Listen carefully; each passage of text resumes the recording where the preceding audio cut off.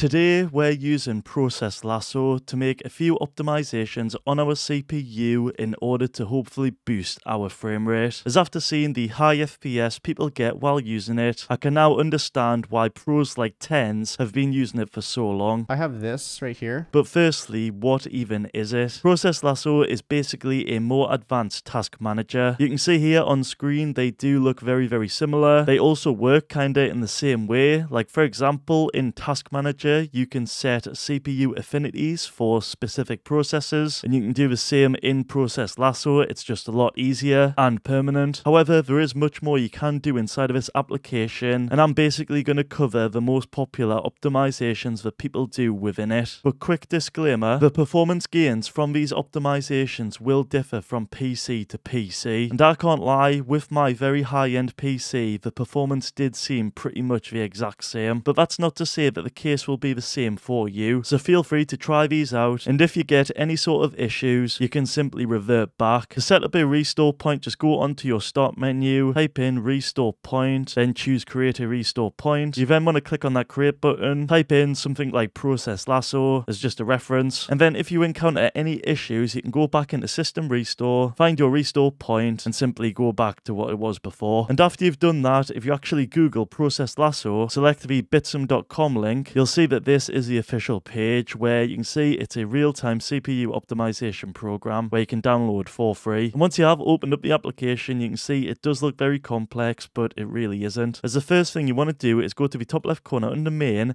and make sure the manage processes of all users is selected. In addition to that, I also find that having the Pro Balance disabled works better for myself and the majority of people out there. However, some people do have this enabled. It's something you need to test out. After you've set up that though, if you head over to options, then go into CPU, under where it says Pro Balanced, if you are disabling this, make sure it's also unchecked or disabled in here as well. From there, you can go back into options, and under general, if you configure the startup, you can actually make this open when your PC boots, which I do recommend. And finally, if you go ahead and select the force mode, what this will do is it'll continuously reapply the settings, which basically makes everything be saved. And if you go to the bottom right of your computer, you'll see that it's there in your taskbar. Once you're back in the application though, what you want to do next is open the game of your choice, so mine's going to be Fortnite. Then you want to head back into the software, and you actually want to use the search bar right here on the right to type in the game of your choice. So if I type in Fortnite here, most people think this is the one you configure, but it isn't.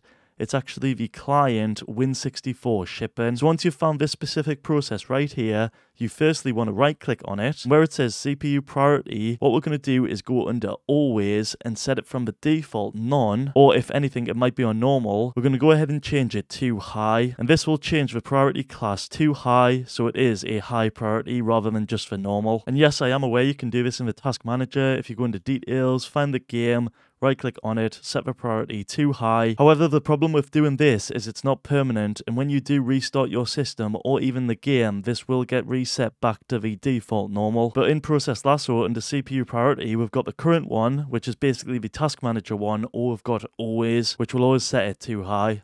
So that's the one you want to select. Another thing people tend to do is right click on it again, but this time select the I/O priority, and under where it says always, they tend to set this from the default none, or it might be on normal, to high as well. And what this setting's for is for your peripherals or devices, so your mouse, your keyboard, or your controller. And people have claimed that setting this to high does lower your latency, but I myself from testing haven't really felt a difference at all. So I think it is a little bit placebo. So if you do want to change this back, you can literally just go back onto none if you want. Another very popular thing people tend to do is find the game itself. Remember, that's a Win64 shipping, and this time they go into CPU Affinity, and they go under the Always tab right here, and where it says Disable Hyperthreading, it actually might say Hyperthreading for Intel, then SMT for AMD. It'll give you the option to disable both of them. What they tend to do is actually disable it, which if I press it right here, then go back inside, you can see that it's disabled some of my CPU performance cores, and it's sort of done it in this even-like fashion right here. And to be fair, there seems to be this huge debate on whether or not hyperthreading actually boosts performance. Some people claim but it boosts performance if they disable it. And then some people have also claimed that it boosts performance if they go ahead and have it enabled like so. So it's one of them things you can try out and sort of benchmark yourself to see if it sort of makes any difference. However, for myself, I like to just go ahead and keep hyperthreading on for now, as I've tried it and there really wasn't any difference at all. Another popular thing people tend to do is find the client of their game again, they right click on it, but this time they go into power mode,